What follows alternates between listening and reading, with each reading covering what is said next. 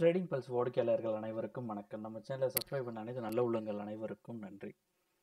So நம்ம இன்றைக்கி இந்த வீடியோவில் என்ன பார்க்க போகிறோம்னா, ஜூலை 3rd வீக் நிஃப்டி என்ன மாதிரி இருக்கும், அதோட எக்ஸ்பெக்டேஷன் என்ன மாதிரி இருக்கும், அதோட டெக்னிக்கல் லெவல்ஸ் என்னென்ன விஷயங்கள்ங்கிற ஒரு விஷயத்தை பார்க்க போகிறோம். அப்புறம் முக்கியமான நியூஸ் சிலவற்றை நம்ம பார்க்க போகிறோம். ஸோ அதனால் அந்த வீடியோ ஸ்கிப் பண்ணால் கடைசி வரைக்கும் பாருங்கள். வாங்க வீடியோக்குள்ளே போகலாம். ஸோ நிஃப்டி நம்ம லாஸ்ட் வீக் அனலைஸ் பண்ணும்போது என்ன சொல்லியிருந்தோம், நெக்ஸ்ட் மேக்ஸிமம் 10,800 வரைக்கும் போகணும்னு சொல்லியிருந்தோம். ஸோ அது 10,850 வரைக்கும் போயிட்டு அது ஒரு பிரேக் பண்ணவே இல்லை. அந்த 5 டேஸும் அது மேலே பிரேக் பண்ணவே இல்லை. ஆல்ரெடி நம்ம சொல்லியிருந்தோம் இது ஓவர் பாட் ஜூன் தான் சொல்லியிருந்தோம். ஸோ இப்போ நிஃப்டி என்ன ஆச்சுன்னா, ஃப்ரைடே 10,800 கீழே தான் க்ளோஸ் ஆகிருக்கு. க்ளோஸ் ஆகிட்டு இது டே வைஸாக அந்த ஹேண்டில் ஸ்டிக் பேட்டர்ன் பார்த்தீங்கன்னா உங்களுக்கு நான் காமிக்கிறேன் சார்ட்டு. ஒரு டோஜி மாதிரியே ஃபார்ம் ஆயிருக்கு. ஓகே, டே வேஸை பார்க்கும்போது இந்த ஹேண்டில் ஸ்டிக் பேட்டர்ன் டோஜி மாதிரியே ஃபார்ம் ஆயிருக்கு. இதே வீக்லி பார்த்தீங்கன்னா ஸ்பின்னிங் டாப் அதே மாதிரி ஓப்பன் ஆயிருக்கு. ஸோ எல்லா அனலிஸ்ட்டும் சரி அந்த ஹேண்டில் ஸ்டிக் சொல்ல வர விஷயம் என்னங்கிறது, ஸ்பின்னிங் டாப் டோஜி அப்படி ஃபார்ம் ஆயிடுச்சுன்னா மேக்ஸிமம் ட்ரெண்டு ரிவர்சல் ஆகிறதுக்கு சான்சஸ் இருக்குது. அப்படி ரிவர்சல் ஆச்சுன்னா எந்த லெவல் வரைக்கும் போகும்? சப்போஸ் அந்த லாஸ்ட் 2 டேஸ் அந்த புல்லிஷ் இருந்துச்சு இல்லையா, ஸோ அது கண்டினியூ ஆச்சுன்னா எந்த லெவலுக்கு போகும்? ஏன்னா டிசி ரிசல்ட் வந்துச்சு ஃப்ரைடே, தேர்ஸ்டே வந்துச்சு. ஸோ கொஞ்சம் பாசிட்டிவாக முடிஞ்சது. அப்புறம் ரிலையன்ஸ் நடுவில் கொஞ்சம் நெகட்டிவாக இருந்தது, அப்புறம் பாசிட்டிவாக இருந்தது. ஸோ இந்த 2 ஷேர்ஸ் நிஃப்டி மேலே எடுத்துகிட்டு போச்சு. அப்போ ஃபார்மா செக்டாரும் கொஞ்சம் நல்லபடியாக ஒரு ஏற்றமும் இருந்தது. நம்ம அந்த வீடியோ அப்கமிங்கை நான் சில இதெல்லாம் காமிக்கிறேன். இப்போ ஃபார்மா அதோட அவுட் பர்ஃபார்மிங் எப்படி நடக்குதுன்னு விஷயங்கள் நான் சொல்கிறேன். ஸோ இந்த ஷேர்ஸ்லாம் பார்த்தீங்கன்னா நிஃப்டி மேலே போய் இழுத்துட்டு போயிருந்தது. பட் ஃபைனலாக நிஃப்டி க்ளோஸ் ஆகிறது ஒரு டோஜி ஃபார்மேட் டே வைஸ் ஒரு டோஜியோ ஃபார்ம் ஆகிருக்கு. வீக்லி ஸ்பின்னிங் டாப் அந்த ஹேல்சிக் பேட்டர்னில் க்ளோஸ் ஆகிருக்கு. ஸோ இப்போ நான் ஒரு லைன் ட்ரா பண்ணியிருக்கேன். அதாவது green line resistance, red line support. இது நம்ம பாஸ்ட் ஹிஸ்ட்ரி டேட்டா வச்சு தான் நம்ம ட்ரா பண்ணியிருக்கோம். சப்போஸ் நிஃப்டி ரிவர்சல் ஆச்சுன்னா எங்கே வரைக்கும் போனால், இப்போதைக்கு 10,768 இருக்குது. ஸோ இமிடியேட் சப்போர்ட் அப்படின்னா 10,632. 10,632. ஸோ சப்போஸ் கேப் டவுன் ஆச்சுன்னா ஒரு 50 பாயிண்ட்ஸ் நம்ம நாளைக்கு காலைல பார்க்கலாமே சிங்கப்பூர் நிஃப்டி எப்படி இதாக இருந்துச்சு. ஸோ நம்ம சப்போர்ட் பண்ணுறது நிஃப்டி 10,632. ஸோ அதையும் பிரேக் பண்ணிச்சுன்னா 10,428. கிட்டத்தட்ட பார்த்திங்கன்னா ஒரு 330 பாயிண்ட் கரண்ட் லெவல்லேருந்து ஒரு 330 பாயிண்ட் நம்ம சப்போர்ட்டாக கொடுக்கும். சப்போஸ் இதையும் பிரேக் பண்ணிச்சுன்னா நிஃப்டி போகிறதுக்கு 400 300 வரைக்கும் 10,300 நான் காமிக்கிறேன். அந்த அனலைஸை நான் காமிக்கிறேன் எங்கே வரைக்கும் போகும் அப்படின்ட்டு. ஸோ இதுதான் நிஃப்டியோட இமிடியேட் சப்போர்ட் 10,632. ஓகே, அப்புறம் அதையும் பிரேக் பண்ணிச்சுன்னா 10,450 to 430 அந்த வரைக்கும் போகும். ஹை போச்சுன்னா 10,850 தான் எல்லாரும் இப்போ ரெசிடென்ஸாக சொல்கிறாங்க. ஸோ அந்த அது இமிடியேட் சப்போர்ட் 850, 10,850. அதையும் பிரேக் பண்ணிச்சுன்னா 10,960 to 11,000. இதுதான் அப்பர் பவுண்டு. மேக்ஸிமம் போனால் ஃபஸ்ட்டு 850 பிரேக் பண்ணும், அதுக்கப்புறம் 950 to 11,000. இதுதான் அப்பர் பவுண்டு. ஓகே, இந்த பாஸ்ட் டேட்டா வச்சு பார்க்கும்போது மோஸ்ட்லி இது ரிவர்ஸில் ஆகும் தான் எல்லா அனலிஸ்ட்டும் சொல்கிறாங்க. ஸோ நம்ம ப்ரெடிக்ட் பண்ண பார்த்தோன்னா 10,630 to 10,430 வரைக்கும் இந்த லெவலில் தான் இருக்கும் நிஃப்டி. ஸோ அடுத்த வாரம் நிஃப்டி ட்ரேட் ஆகிறது 10,430 to 10,900 என்னோட ப்ரெடிக்ஷன். ஓகே, 10,900 to 10,450 இந்த லெவலில் தான் இருக்கும். 450, 430 இந்த லெவலில் தான் இருக்கும். ஓகே, இப்போ நம்ம ஹரோமிக் பேட்டர்ன் வச்சு பார்க்கும்போது நிஃப்டி அது இமிடியேட் சப்போர்ட் எங்கே காமிக்குதுன்னா 10,600 காமிக்குது. 10,600 அப்போ ரீட்ரேஸ்மெண்ட் லெவலுக்கு 10,700 வரைக்கும் போகும்னு சொல்கிறாங்க. போயிட்டு அதுக்கப்புறம் மேக்ஸிமம் இறங்க 10,000 வரைக்கும் மார்க்கெட் டவுன் ஆச்சுன்னா 10,000 வரைக்கும் வரதுக்கு சான்சஸ் இருக்குது. ஓகே, இந்த ஏன்னா வந்து ஆல்ரெடி ஓவர் பாட் ஜூன் ஆயிடுச்சு. ஓவர் பாட் ஜூன் வந்து ரீட்ரேஸ்மெண்ட் கீழே இறங்கி வரணும். ஸோ 10,600 அடுத்து எதிர்பார்க்குறது அதுதான் வந்து நம்ம பார்த்தோம் 10,630 சொல்லிட்டு. ஸோ இங்கே வந்து 10,600 அந்த லெவலில் காமிக்குது. 10,600 10,000 நம்ம வந்து எப்படி இப்போ ரீட்ரேஸ்மெண்ட் வந்து 38% தான் ஃபஸ்ட்டு டார்கெட்டு, அதுக்கப்புறம் வந்து 61%, அப்புறம் வந்து 78%. ஸோ இந்த லெவல்ஸ் ஓகே. இது ரீட்ரேஸ்மெண்ட் லெவல். அது வந்து 10,550 வந்து ரீட்ரேஸ்மெண்ட் லெவல் ஃபஸ்ட்டு டார்கெட் காமிக்குது. நம்ம வந்து 10,635 சொல்லியிருக்கோம். ஓகே, அது ரீட்ரேஸ்மெண்ட் லெவல் வந்து பார்க்கும்போது 10,600. ஓகே, 10,600 அதுக்கப்புறம் வந்து 10,450. ஓகே, 450. பட் வந்து எப்பவுமே வந்து 50% டார்கெட்டை கொடுக்க மாட்டாங்க. 16% அடுத்த நெக்ஸ்ட் டார்கெட் கொடுப்பாங்க. ஓகே, அது 10,400 நம்ம அதுவும் 10,430 வரைக்கும் நம்ம கொடுத்துருக்கோம். ஓகே, இந்த லெவல்லாம் பார்த்துக்கோங்க. அப்புறம் வந்து நம்ம வந்து இன்னும் சில விஷயங்கள் என்ன பார்க்க போகிறோன்னா,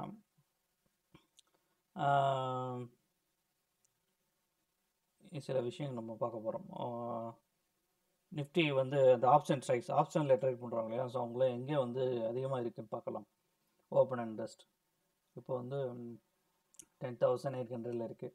ஸோ ஓப்பன் இன்ட்ரெஸ்ட் அதிகமாக இருக்குது வந்து 10,800. ஸோ 10,800 ஓப்பன் இன்ட்ரெஸ்ட் அதிகமாக இருக்குது.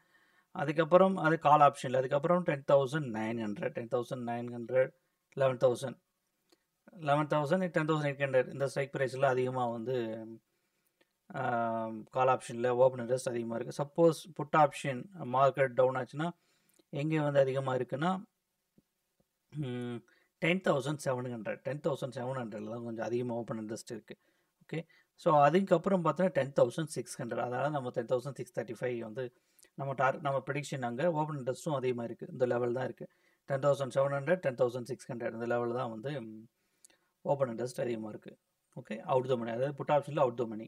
ஓகே, இங்கே வந்து கால் ஆப்ஷனில் அவுட் த மணி வந்து அதிகமாக இருக்குது வந்து 10,900 to 10,900, அப்புறம் வந்து 11,000. இங்கே தான் வந்து ஓப்பன் இன்ட்ரெஸ்ட்டு அதிகமாக இருக்குது. எல்லாம் பார்த்துக்கோங்க. அதுக்கப்புறம் சில நம்ம நியூஸ்லாம் பார்க்க போகிறோம். ஓகே, எஃப்ஐஐ வந்து என்ன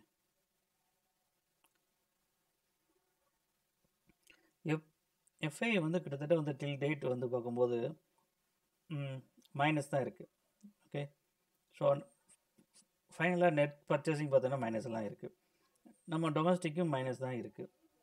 ஓகே, அப்புறம் வந்து இது வந்து ஃபீச்சர்ஸ் டில் டேட் எஃப்ஐஐ வந்து ஃபீச்சர்ஸில் அது நல்லா தான் இருக்குது. ஓகே, பட் ஃபீச்சர் அது இண்டெக்ஸ் பொறுத்தளவு நல்லா தான் இருக்குது. பட்டு ஃபீச்சரும் நல்லா தான் இருக்குது. பட் ஸ்டாக் ஆப்ஷன் பொறுத்தளவு அந்த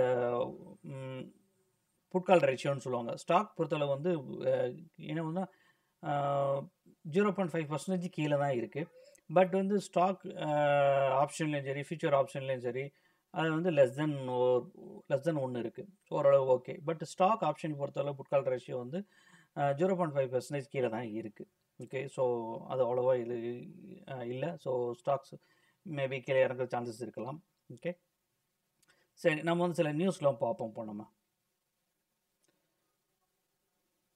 ஸோ இது வந்து நான் கடைசியில் உங்களுக்கு சொல்கிறேன். ஓகே, எஸ் பேங்க் எஃபிஓ என்னென்னுங்கிற விஷயத்த சொல்கிறேன் கடைசியில். இப்போ நம்ம வந்து நியூஸ் வந்து சில நியூஸ் நம்ம பார்க்க போகிறோம். ஃபஸ்ட்டு வந்து எஃப்ஐஏ பற்றி நான் பார்க்க போகிறோம். ஓகே, எஃப்ஐஏ வந்து என்ன பண்ணுங்கன்னா நிறைய பேர் வந்து செல் பண்ணி தான் சொல்லியிருக்காங்க. அப்போது ஸோ டிஏ வந்து கிட்டத்தட்ட வந்து என்ன பண்ணியிருக்காங்கன்னா எஃப்ஐஏ வந்து நெட் சோல்டு வந்து கிட்டத்தட்ட 635 கோடி வந்து செல் பண்ணியிருக்காங்க. டிஏ வந்து என்ன பண்ணியிருக்காங்கன்னா நெட் அவுட்ஃப்ளோ ஃபார் ஜூலை வந்து 2,300 கோடி ரூபா equities and taking total net flow இவ்வளோ டிஏ வந்து இவ்வளோ தூரம் வாங்கியிருக்காங்க. அப்புறம் வந்து மோஸ்ட்லி வந்து டிக்ளைன் தான் இருக்குது. அதாவது பாஸ்ட் வீக் கம்பேர் பண்ணும்போது, அதாவது பாஸ்ட் ஃபியூ மந்த்ஸ் கம்பேர் பண்ணும்போது வந்து கம்மியாக தான் இருக்குது, டிக்ளைன் தான் இருக்குது. ஸோ பாருங்கள், inflow in equity schemes mutual fund was also not great touring அதாவது mutual fund June 2020, which in fact has consistently been declined over past few months, coming இன் 214 கோடி அகெயின்ஸ்ட் 5256 கோடி 2019 5256 கோடி கூட இருந்தது. ஆனால் வந்து பார்க்கணும் இப்போ வந்து ரொம்ப டிக்ளைன் ஆயிருக்கு. 241 கோடி தான் இருக்குது கம்மிங் இன். ஓகே, எவ்வளோ டிஃப்ரென்ஸ் பாருங்க. ஸோ மியூச்சுவல் ஃபண்டில் போட்டவங்க நிறைய பேர் வந்து லாஸ் தான் ஆயிருக்கு. ஸோ பார்த்து ட்ரை பண்ணுங்கள். அப்புறம் வந்து இந்த rosary Biotech and Bharat bond ETF. So இந்த ஐபிஓ வந்து லிஸ்ட் அது Monday. Okay, IPO pant issue வந்து ஜூலை 15th வந்து க்ளோஸ் ஆகுது. ஓகே, இது வந்து அவங்க ரேட் வந்து 423 ரூபா 425 ரூபா வச்சுருக்காங்க. இதை ஃபர்ஸ்ட் ஐபிஓ ஏன்னா எஸ்பிஐ கார்ட்ஸை லிஸ்ட் பண்ணக்கப்புறம் ஃபர்ஸ்ட் ஐபிஓ வந்து ரோசரி பயோடெக். ஸோ அவங்க தான் வந்து லான்ச் பண்ணாங்க. அப்புறம் வந்து பாரத் பாண்ட் எக்ஸ்சேஞ்ச் ETF ஒரு ETF ஃபண்ட் வருது. ஸோ இது யார் வந்து மேனேஜ் பண்ணுறாங்கன்னா எடில்விஸ் ஏஎம்சி அவங்க தான் வந்து இது பண்ணுறாங்க. ஸோ இது வந்து டூரிங் மெச்சூரிட்டி பீரியட் 2025 2031. ஓகே, அப்போ வந்து முக்கியமான விஷயம் எல்லாம் எதிர்பார்க்கறது ரிலையன்ஸோடைய ஏஜிஎம் மீட்டிங் வந்து ஜூலை 15 நடக்குது. அது 43rd ஆனுவல் மீட்டிங். ஓகே, 2 மணிக்கு நடக்குது. நல்லா கவனிச்சுக்கோங்க. வர புதன்கிழமை 2 மணிக்கு நடக்குது. லாஸ்ட் 1 hour வந்து மார்க்கெட் வந்து பயங்கர ஃப்ளக்சுவேஷன் இருக்கும். ரிசல்ட் நிறையா ஒரு பாசிட்டிவ் ரிசல்ட் சில அனௌன்ஸ்மெண்ட்லாம் எதிர்பார்க்கலாம். ஸோ பார்த்து ட்ரேட் பண்ணுங்கள் புதன்கிழமை. அப்புறம் வந்து இதான் result next week. Doctor Reddy வந்து ஆனுவல் மீட்டிங் வருது 13ஆம் ஜூலை கமிங் மண்டே. ஃபர்ஸ்ட் சோர்ஸும் 13ஆம் வருது. அப்புறம் வந்து இங்கே நிறைய எதிர்பார்க்குற விஷயம் என்னென்னா வந்து ஆல்ரெடி டிசிஎஸ் ரிசல்ட் வந்துச்சு. நெக்ஸ்ட் வீக் வந்து இன்ஃபோசிஸ் ரிசல்ட் வருது, HCL ரிசல்ட்டும் வருது.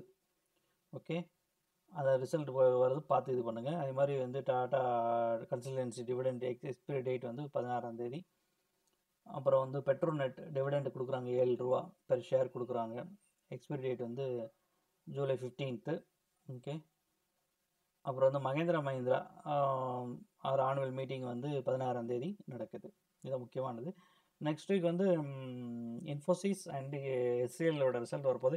எல்லாரும் என்ன சொல்கிறாங்கன்னா வந்து ரெவென்யூ வந்து ஃபால் தான் இருக்குன்னு சொல்லிடுறாங்க. நம்ம ரிசல்ட் வந்து நம்ம பார்க்கலாம். ஸோ அது மாதிரி primal enterprise annual meeting. Okay, so அதெல்லாம் இருக்குது இந்த மீட்டிங். ஸோ நிறைய ஆனுவல் மீட்டிங் ரிசல்ட்லாம் வருது. ஸோ பார்த்து ட்ரேட் பண்ணுங்கள்.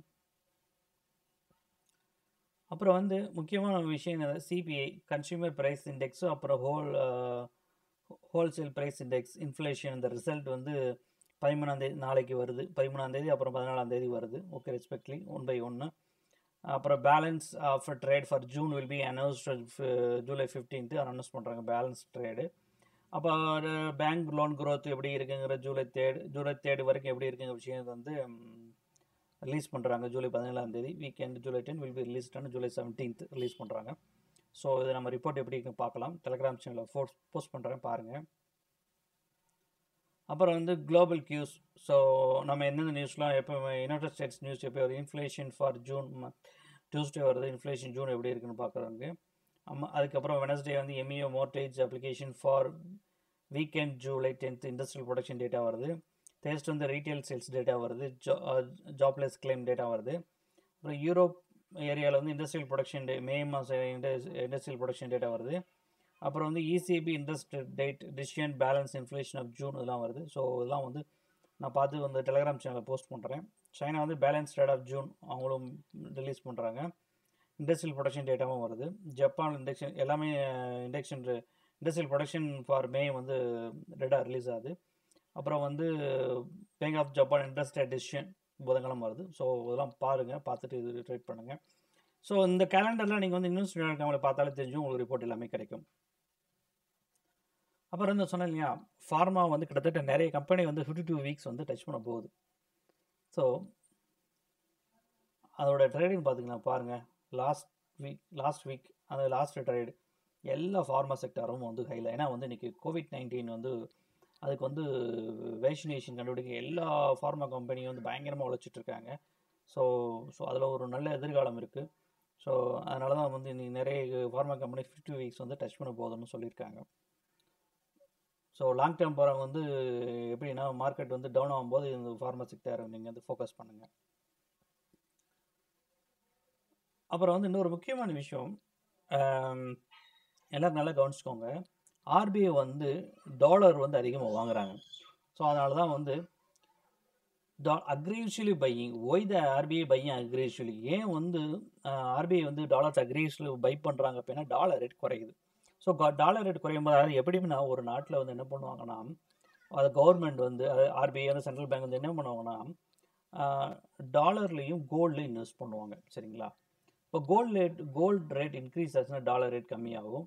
அதுமாதிரி டாலர் ரேட் அதிகமாச்சுன்னா கோல்டு ரேட் வந்து டவுன் ஆகும். ஸோ இந்த பேலன்ஸ் பண்ணுறதுக்காக வந்து ரெண்டு இதுலேயும் கவர்மெண்ட் வந்து இன்வெஸ்ட் பண்ணுவாங்க. ஓகே, ஏன் வந்து டாலர் வாங்குறாங்கன்னா அந்நிய செலாவணின்னு சொல்லுவாங்க இல்லையா? ஸோ அது கையிருப்பு அதிகமாக இருக்கணும். ஸோ இருந்தால் தான் நம்மளால் வந்து ட்ரேட் பண்ண முடியும். ஸோ அதனால் வந்து டாலர் ரேட் கம்மியாகும் போது வந்து கவர்மெண்ட் அதை வாங்கி வச்சுட்டு அதுக்கப்புறம் வந்து டாலர் ரேட் மேலே போச்சுன்னா அவங்களுக்கு வந்து ஒரு பாசிட்டிவ். ஸோ அதான் கம்மியாக இருக்கும்போது அவங்க வந்து என்னென்னா foreign exchange reserve have been raised $50 billion வந்து beginning of the year. So increase பண்ணியிருக்காங்க. ஓகே, ஸோ இதுதான் வந்து மெயினான ரீசன். அதுதான் வந்து அந்த ஒஸ்ட் பெர்ஃபார்மன்ஸ் வைஸாக பார்த்தீங்கன்னா 6% டவுன் நம்ம இது. ஸோ இது வந்து ஃபுல் ஏசியாவோட கரன்சி. நம்ம தான் கொஞ்சம் அதிகமாக டவுனாக இருக்குது. லாஸ்ட் 1 month பர்ஃபார்மன்ஸ் பார்த்தீங்கன்னா நம்ம தான் கொஞ்சம் கம்மியாக இருக்கும். ஐஎன்ஆர் தான் வந்து டாலருக்கு அகேன்ஸ்ட் வீக்காக இருக்குது. ஸோ அதனால் வந்து டாலர் ரேட்டு வந்து வாங்கி வச்சுக்கிறாங்க. அப்புறம் வந்து ஃபைனலாக வந்து ஒன்றா எஃபிஓன்னு என்னென்னா ஃபோர்ஸ் இது பண்ணுறது பப்ளிக் ஆஃபர். அது என்னென்னா ஆல்ரெடி வந்து எஸ் பேங்க் வந்து ஆல்ரெடி வந்து ஒரு கம்பெனி வந்து எக்ஸ்சேஞ்சில் லிஸ்டட் ஆயிருக்கும் போது அவங்க வந்து ஒரு ஃபோர்ஸ் பப்ளிக் ஆஃபராக வந்து கொடுக்குறாங்க. ஏன்னா எஸ் பேங்க் வந்து உங்களுக்கே தெரியும் $450 இருந்து ஒரு காலத்தில் $1400 இருந்தது. இன்றைக்கி டவுன் வந்து $25 ட்ரேட் ஆகிட்டு இருக்குது. ஸோ அப்படிங்கும் முதல்ல எப்படியாவது வந்து அது பேங்கை ரன் பண்ணுறதுக்கு வந்து காசு வேணும். கிட்டத்தட்ட அவங்க வந்து 25,000 கோடியோ எவ்வளோ வேணும். எஸ்பிஐ வந்து 5,000 crores வந்து கொடுக்குறா சொல்லியிருந்தாங்க. அது வந்து பத்தாது. இப்போ மறுபடியும் வந்து ஃபோர்ஸ் பப்ளிக் ஆஃபர் எப்படி வந்து ரிலையன்ஸ் வந்து ரைட் இஷ்யூன்னு சொல்லி அவங்க வந்து ஃபண்ட் இன்க்ரீஸ் பண்ணாங்களோ அதே மாதிரி வந்து இவங்களும் அதே மாதிரி பண்ணுறாங்க. $12 $13 வரைக்கும் கொடுக்குறாங்க ஒரு ஷேரு. ஓகே, எம்ப்ளாயி வந்து ஒரு ஷேர் வந்து டிஸ்கவுண்ட் ₹1 டிஸ்கவுண்ட்டு.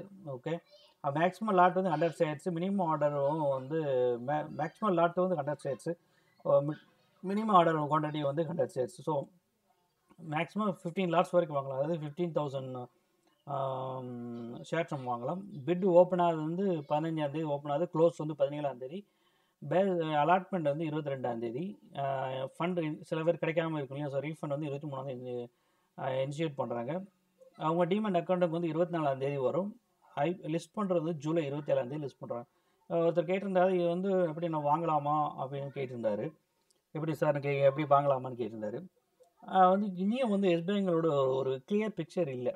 ஸோ யாரெல்லாம் எஸ் பேங்கில் இன்வெஸ்ட் பண்ணுறாங்கிற விஷயங்கள் வந்து கிளியர் பிக்சர் இல்லை. ஸோ அவங்க வந்து என்ன பண்ணுன்னா அவங்களுக்கு தேவை அமௌண்ட் வேணும். அதுக்காக வந்து நிறைய பேர் வந்து இன்வெஸ்ட் பண்ணாமல் இருப்பாங்க இல்லையா? $25 இருக்குது, எஸ் பேங்க் எந்த அளவுக்கு போகும், ஃபியூச்சரில் எப்படி இருக்குன்னு தெரியாதுங்கிறவங்க இப்போ வந்து அவங்களே ஒரு ஆஃபர் பண்ணி கொடுக்குறாங்க. $12 $13 வரைக்கும் கொடுக்குறாங்க. அப்போ நிறைய பேர் வந்து ரொம்ப சீப்பாக இருக்கே அப்படின்னு சொல்லி உள்ளே வருவாங்க. ஏன்னா அவங்களுக்கு தேவை காசு. ஸோ பேங்க் ரன் பண்ணணும். ஸோ அவங்களுக்கு தேவை அமௌண்ட் வேணும். ஸோ இதோட ஃபீச்சர் வந்து எப்படி இருக்குங்க விஷயம் இனிமேல் யாருமே ஒரு கிளியர் பிக்சர். ஆர்பிஐ வந்து சொன்னாங்க உங்கள் அமௌண்ட்டில் பத்திரமா இருக்குது, அதனால் எந்த பிரச்சனையும் இல்லைன்னு சொன்னாங்க. பட் ஒரு கிளியர் பிக்சர் அதாவது யாராவது வந்து ப்ரொமோட்டர்ஸ் வந்து இப்போ வந்து எஸ்பிஐயோ இல்லை ஃபாரின் இன்வெஸ்டரோ இப்போ வந்து இண்டஸ்ட்ரியல் பேங்க் HDFC பேங்க்னு பார்த்தீங்கன்னா ஃபாரின் இன்வெஸ்ட் அதிகமாக இருப்பாங்க. பட் எஸ் பேங்க்ல வந்து எல்லாரும் வெளியே போயிட்டாங்க. ஸோ யாரெல்லாம் உள்ளே வருவாங்கன்னு தெரியல. ஏன்னா எக்கனாமிக் ஆல்ரெடி டவுனாக இருக்குது. நேற்று நியூஸ் வந்து பார்க்கும்போது என்னென்னா ஆர்பிஐ கவர்னர் சொல்லியிருக்காரு என்னென்னா அந்த கடந்த 100 வருஷத்தில் இல்லாத அளவுக்கு ஒரு பொருளாதார சரிவு வந்து இந்த COVID-19 இருக்குன்னு சொல்லியிருக்காரு. ஸோ அப்படி இருக்க பட்சத்தில் வந்து இந்த மாதிரி பேங்க் வந்து ஆல்ரெடி டவுனில் இருக்குது, எப்படி வரும்னு தெரியல. ஸோ அதனால் வந்து ஸோ $12 $13 உங்களுக்கு வந்து சீப்பான ப்ரைஸ் இருந்துச்சுன்னா நீங்கள் வாங்கி போடுங்க. பட் வந்து என்னை பொறுத்தவரை நான் இதை சஜஸ்ட் பண்ண மாட்டேன். நீங்கள் வந்து உங்களுடைய ஆடிட்டரோ யாரோ கேட்டுட்டு ஓகேவான்னு பார்த்துக்கலாம். ஏன்னா கிளியர் பிக்சர் இல்லை, அதனால தான் சொல்கிறேன் நான். ஸோ பார்த்து ட்ரை பண்ணுங்கள். நம்ம எல்லாத்தையும் பார்த்தாச்சு. ஸோ இந்த விஷயம் முக்கியமான விஷயங்கள். ஸோ நல்லா ஒரு வீடியோ ஒரு தடவை 2 தடவை பாருங்கள். நம்ம இன்னொரு வீடியோவில் மீண்டும் சந்திப்போம். உங்களுக்கு வீடியோ பிடிச்சிருந்தா லைக் பண்ணுங்கள், ஷேர் பண்ணுங்கள், மறக்காம நம்ம சேனலை சப்ஸ்கிரைப் பண்ணுங்கள். நன்றி, மீண்டும் சந்திப்போம்.